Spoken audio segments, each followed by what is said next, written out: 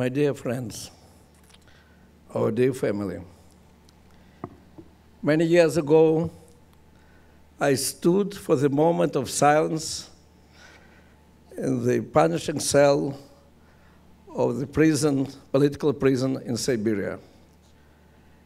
In the cell next to me was another prisoner of Zion, Yosef Mendelevich, who also stood for the moment of silence.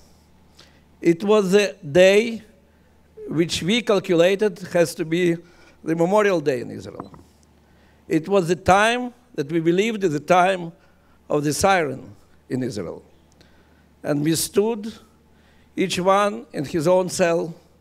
We heard the siren from Jerusalem, and we felt that we stand together with all the people of Israel, thinking about those who fell and believing that the day will come and we'll be there in Israel together with all our people.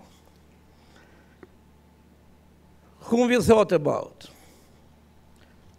At that moment, I remembered 3 Israeli sportsmen, the first Israelis whom I ever saw in my life, who came to Moscow for students' games, and in spite of all the attempts of police to prevent them from contacting us, they met with us, they spoke, they told us about Israel, and Israel in their stories was a place full of sun, full of joy, full of hope. And a few months after this, there was Yom Kippur War, and we heard that one of the sportsmen, Aaron, fell in the battle. And that's how we felt and understood, that this place is so full of joy and hope because there are people who want to live there, who want to build it, but who are ready to die for this. And then I thought about Yoni Netanyahu. I was really lucky that a few months before I was arrested, there was an Entebbe operation, when Israeli army sent soldiers for thousands and thousands of miles to save our hostages.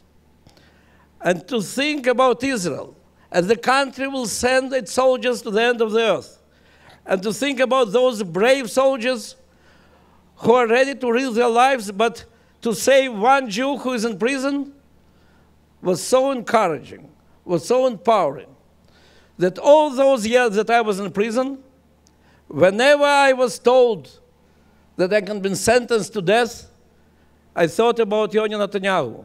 He was 29 when he fell, and I was 29 when I was arrested. If he did it, I also had to do it.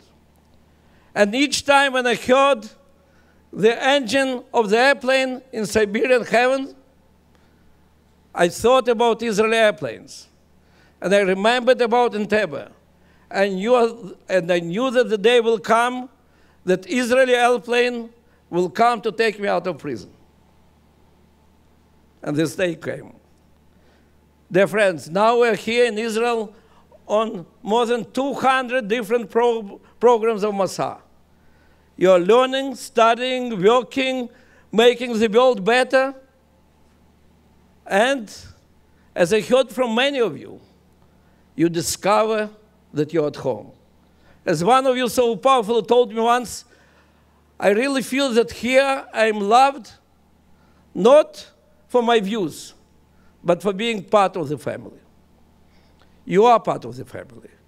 We can enjoy our life at our home because of those soldiers who fell and whose stories you'll hear in a few moments.